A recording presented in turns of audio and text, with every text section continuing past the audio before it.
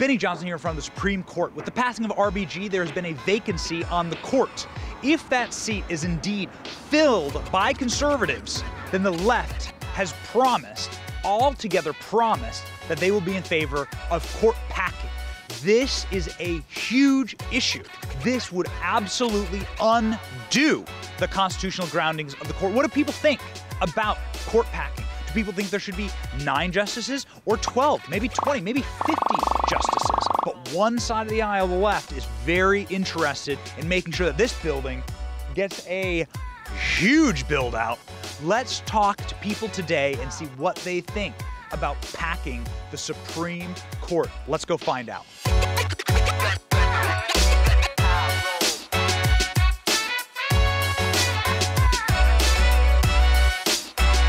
Big story right now, biggest in the country, maybe, depending on what you're reading, is about court packing. Should we increase the size of the Supreme Court? What do you think about that? Probably not, because that could turn around to bite us in the butt, depending on which side of us you are. Yeah, so I'm probably not totally in favor of that. But all I can say is no, no, no, no. Should the Supreme Court be packed? What do you think about that? I'm opposed to it. They're just trying to find ways to change the rules because these guys who want to pack the court, they're never going to get their stuff passed by the people. This is straight up cheating. Libs are saying if conservatives get to appoint another justice, then we'll just court pack. What do you think about that? I think it's unfair, and I think it's corruption, basically. I don't know, 12, 50, 100 justices? Who's to say? Do you agree with that? Absolutely not. Inconceivable. Let's say it was the other way around, right?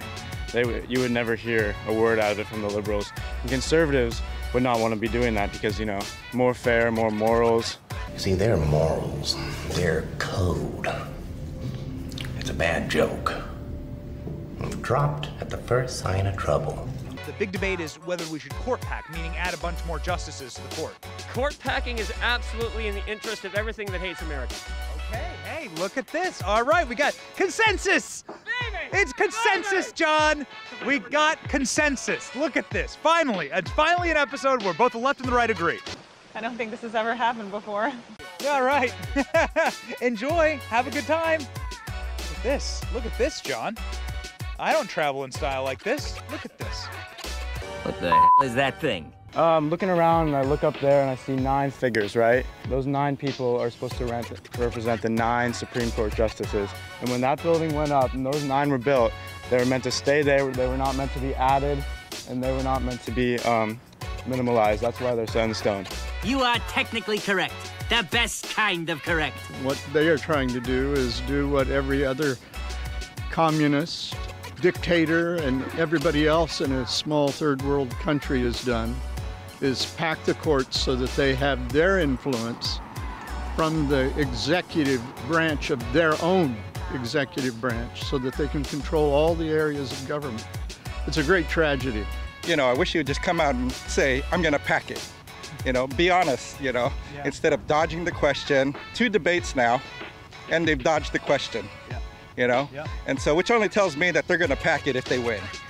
So we're going to do this thing, or what? I mean, is this happening? I mean, look, it's been 160 years or however many. So we need to keep the same, you know, rules of the game.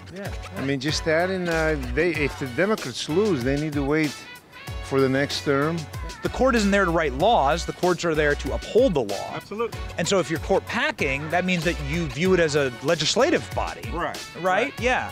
They're not policy makers. They're there to interpret the laws. And, you know, that's the problem with the court these days. It's like you've got judges who are acting like legislators, trying to come up with their interpretation of what the law should be instead of what the way Congress or the way the legislative body had written it. The code is more what you call guidelines than actual rules. This is the 100 senators and however many people in a house. I mean, it's their talk. You know, people are really not even talking about packing the court. It is coming out of there. I love how woke it is in here right now. Here at the Supreme Court, court packing, not very popular. We talked to people on the right, we talked to people on the left, we talked to people today, and not a single person said, hey, make as many justices as you want. Just duplicate the black robes. We've got plenty of cloth. Just keep making black robes. Not a single person said it. Every person said, hey, listen, this can cut both ways, and this is the way it's been for hundreds of years. Keep it 9. We need 9. That's what everyone was saying. What do you think at home? Let us know in the comment section. This has been Benny at the Supreme Court. Benny on the block. I'll see you next week.